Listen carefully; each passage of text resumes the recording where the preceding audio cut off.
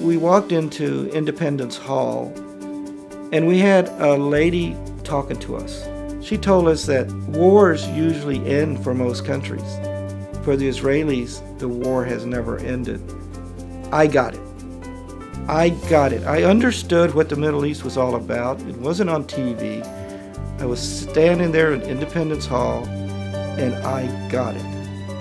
I got involved with People to People in 1970.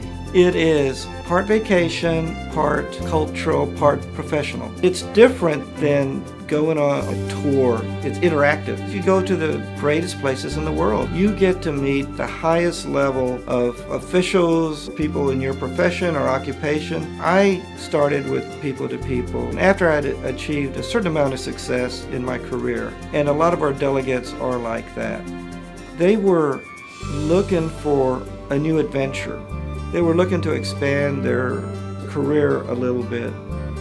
And they were looking to go for a trip. They were looking to have fun. You know, when I went to India, I didn't know what to expect. We were welcomed with open arms. Not only did we meet with the Speaker of Parliament, we got to meet with the Chief Justice of the Supreme Court. That is the access that People to People gets for its delegations. I went to Cuba in 2000. We got to meet with the leaders of the Cuban government. Some of the people we met are actually running buddies with Fidel Castro. To get that understanding and get that feeling, you have to be there. See, we go as ambassadors. We have a responsibility to our country because we're representing America. We have a responsibility to people, and you have a responsibility to your profession.